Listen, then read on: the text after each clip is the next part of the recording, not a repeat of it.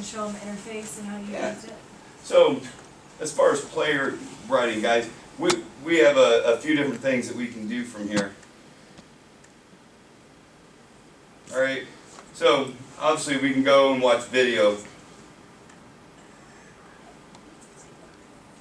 It's all based on games.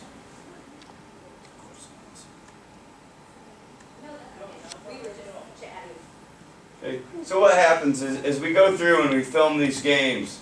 And then after we get done filming, whoops, go down here. If you'll look down here, you'll see all the data entry that we're actually putting in here.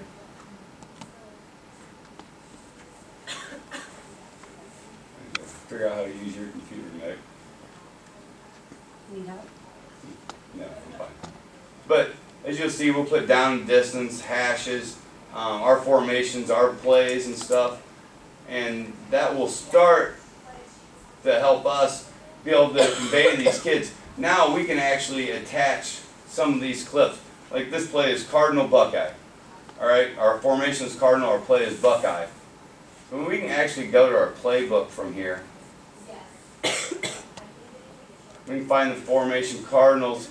We can go find Buckeye, and I haven't actually done this, but then we can actually attach that video clip to this. So a kid in essence can now, when he goes to his playbook, he can see a picture drawn of what he's supposed to do. You know, if he's the two back here, he can see here I'm supposed to do some zigzag thing here and turn and go. I'm not exactly sure what that is, but I know what it is, but I'm saying he might not know what it is.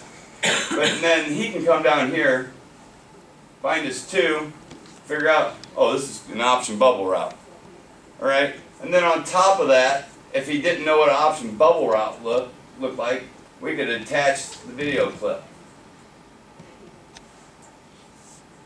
Let's see here.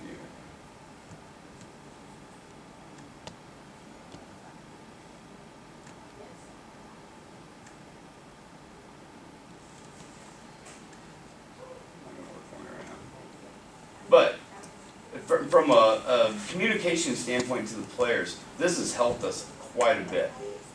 Before in JFL especially, we never even had a playbook. We never even drew anything, handed it to them. We showed them in practice what they were doing and hoped they could convey that idea with the little practice time that we had. But this has really helped because now kids can actually come, see the pictures, they can read through what their job is.